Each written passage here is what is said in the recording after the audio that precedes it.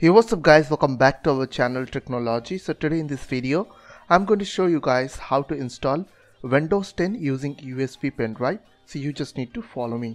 So first of all, you need to go to this website which is called microsoft.com to download Windows 10 ISO. So I will give you the link on my video description. After go to this website, you have to click on download tool now. Now it will download one media creation tool on your computer. So click over there. And after that you have to open that application. Now it will take some time to ready few things, so you have to wait. So after then you have to click on accept. Now you have to select the second option, which is create installation media USB flash drive, DVD or ISO file for another PC. So you have to select that option and click on next. Now you have to select your recommended version. So if you want to use the architecture 32-bit version, then you have to uncheck this option and select here from 32-bit. If you want the both version, then you can select here both. So I will select here 64-bit Windows 10 and after that click on next. Now you have to select here USB flash drive or ISO files. So I will select here USB flash drive. Now click on next, and as you can see I have already inserted one pen drive on my computer, which is recovery L, as you can see. So it's automatically detected my pen drive, which is L drive, and so select that drive and click on next.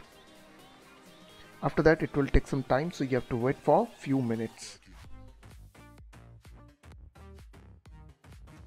So after done, click on finish. So now if you'll go to your my computer, you can see my pen drive is ready to boot. So now you have to boot with your USB pen drive, and after that install that Windows operating system on your computer.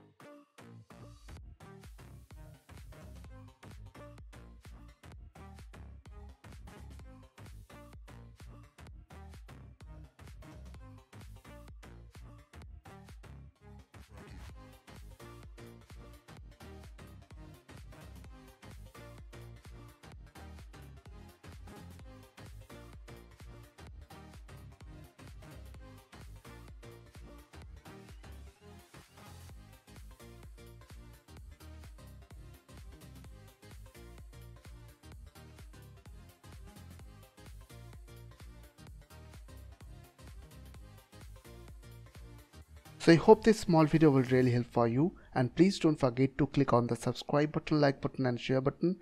And if you have any queries or questions, then comments down below. I will see you guys on the next video. Take care.